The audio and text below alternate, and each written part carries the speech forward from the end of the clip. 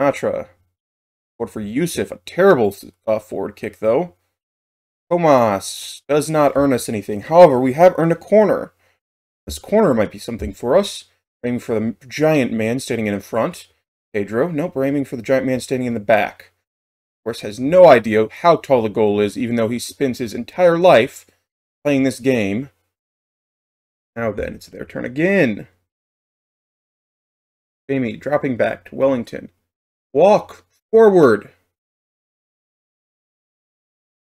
Sinatra, lucky dog. Oh my goodness, that was just a stupid amount of luck all combined together. Sinatra barely running inside, running forward, barely getting... Oh, a horrible pass. Grabbed it, jumped forward, surrounded by 3 people, gets the cross off, and just so happens to find the guy in the center who's not offside because the guy on the right, and then bounce off the crossbar, just luckily, into the net. 5 shots this game that our players have sent straight at the keeper's face. Not left, not right, right at his face. We will be destroying... They're in last place in division. And we should be destroying them. But instead, we're losing this match because our players don't know there's more space than just right in front of the keeper's nose. Okay. With the games in hand, the only one that we might be able to come up beyond is 10th place, but it's unlikely. We'll probably go back down to 12th. But... What I mean? What I mean. Okay. Dominated possession, however. Sinatra to Pedro. Pedro, cross. Sinatra, cross. Scalapo, cross!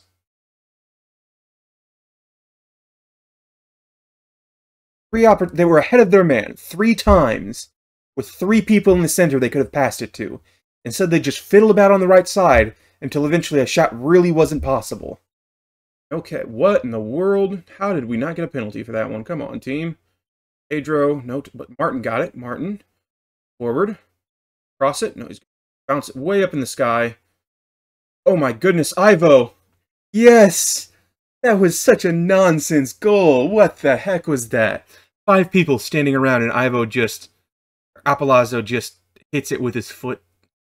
Bounce way up here. Everybody's on the case, but no one, I guess Ivo, except for Ivo, was ready to do anything with how that ball was landing. The goalkeeper that was poor. Poor by the goalkeeper. Pleased. Looking forward to working with him. Who'd have thought I'd be happy when I could get rid of a release clause that I didn't know even existed. Especially one that was way beneath his value. If you want to pay for him, you can pay the 10 million he's worth, not the not good value that it was considering. New guy there. I'm really disappointed that we didn't get that other guy. But we underpaid him. Someone else was willing to come in and give him a better offer. So it's truly fair enough that he ended up going to sign with them. Disappointed because I really wanted him. How did they do, by the way? Down to championship. All groups. Oh my goodness, they actually won first place. Even without me, they did incredibly well. That's great to see. How did the promotion stage go? Apparently, they did not do well in the promotion stage. Admittedly, they were up against Sporting, so that was 2 losses pretty handily headed to them. But a great result for the year for the team I was previously with. Didn't think they had it in them. They were able to come out and do incredibly well. We're paying him $6K a week to sit on our... Oh my... Explains why our team was struggling so much if we were paying our backup goalkeeper that much to not even... Well, I guess he... No, he didn't play. Play for us at all. Because when the only time we needed him, he had already been injured for the entire season. $6K a month to break his leg and do rehab on us for the rest of the year. That's not a great deal. Oh, next month. Then it goes through December. Oh, okay. I understand. They just have a stupidly densely packed schedule. They combine like 40 games in 6 months. Seems like hell. That does seem like hell. I Thank goodness we actually have way less games and a much longer period of time to play them, because my players would be destroying their bodies if that was the case. No intention of selling him, but I'm very happy with the deal we got. What? There's a glorious smell. I don't know what someone is cooking. It is wafting into my bedroom, and it is, oh, immaculate.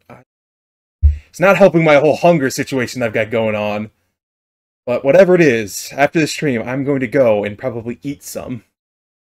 Pika, switch to Brighton for 10 million. Juventus, else. Bayern, complete switch to Grid.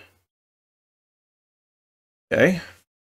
In the menu, load last game and load the most recent. I do know how that works. Very self-explanatory. Why there was a need to explain that one. I guess if some people are incapable of reading, it'd be difficult to play this game if you're incapable of reading. I'll say that much. Turn everything on automatic, but you can't do that, of course. You know how to read. So, who knows? Who knows? Small bone, over the top. And Rosselli to Wellington, Rosselli to Ketcha. Small bone. You gotta know that that man was made fun of constantly when he was younger. My goodness, that is not a very fortunate last name. Jamie, Wellington. Rosselli, small bone. Blanca. Brown, trying to figure out what we want to do with it. The answer is back. Pinatra. Blanca over the top now. Pedro tries to chase on with that one, but he's not quite quick enough. It bounces off weirdly. Apolazzo scores! That was kind of a freak of a goal. But a combination of our team working together off a misplay by the opponents. Another look at that one. Pedro not fast enough to catch up to it, but he blocks the ball with his face, it looked like. Jamie heads the ball down, and we just score quite easily. Great job, team. I think the problem with the striker is we've hit a break point where we can get players of about our ability by spending a fair amount of money. The problem is we're not going to find any players who are a step up beyond them just because we have nothing. We don't have the money to get them in. So we're going to continue to struggle over and over and over again until eventually someone finally decides to bite the bullet and realize, hey, those guys are actually a pretty good side, and decide to come with us and play. Just trying to find a diamond in the rough. Turns out, doing that is a bit rough. Get down and dirty if you want to find one. Okay, I said they play about 10 minutes, and 10 minutes is what they're going to play. Have it Jamie now. Over the top, Wellington Tim to Apolazzo, a very perfectly executed set piece.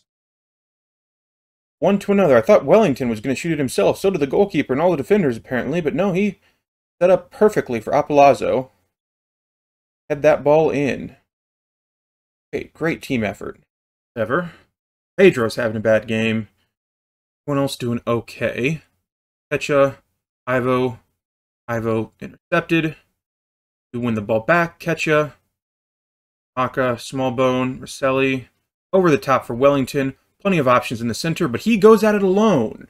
The goalkeeper just stood there stunned. That giant of a man going to shoot the ball. I don't know why. I guess everyone expected him to cross, considering the fullback. He should be crossing and not shooting.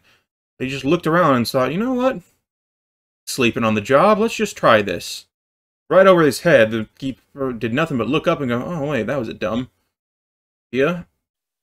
Thanks for watching. You should watch another. Please.